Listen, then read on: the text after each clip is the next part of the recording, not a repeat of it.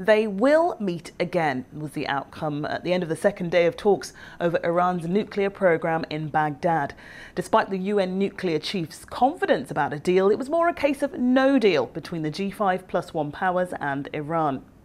Whether or not Iran is enriching uranium with a view to making nuclear weapons versus the country's insistence that it's purely for peaceful purposes is still very much the sticking point.